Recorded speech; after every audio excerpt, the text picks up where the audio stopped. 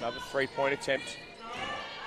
Rebound, and again. Straight back up. This time it connects, and it's 3 points for Chanise Jenkins. 6 so far this afternoon.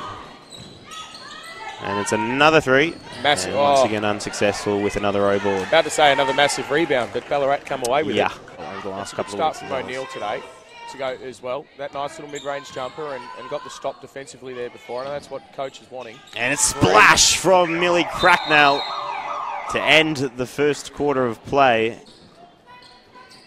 Going tit for tat so far this afternoon. And it's the Rush leading by a single point.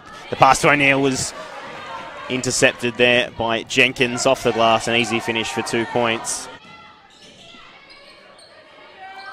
Bao, she's a tall player, plays for the Chinese Taipei team, international level. And now Jenkins, it looked good all the way. Hard-fought win last night against Frankston. As I mentioned, Ballarat had a tough loss to Kilsyth. It's another 3 for Jenkins. As I said, they were shooting themselves into form in that first quarter. There's very few players in this league that are going to go with Mulligan one-on-one down low. She has 12 points already so far this afternoon. And now, once again, it's Hackman who knocks it in. She's shooting the ball at, what, 43, 42, 43% at the perimeter, I believe, this year. She gets 3 or 4 attempts away a game. That's an end with Ballarat fire back with another 3.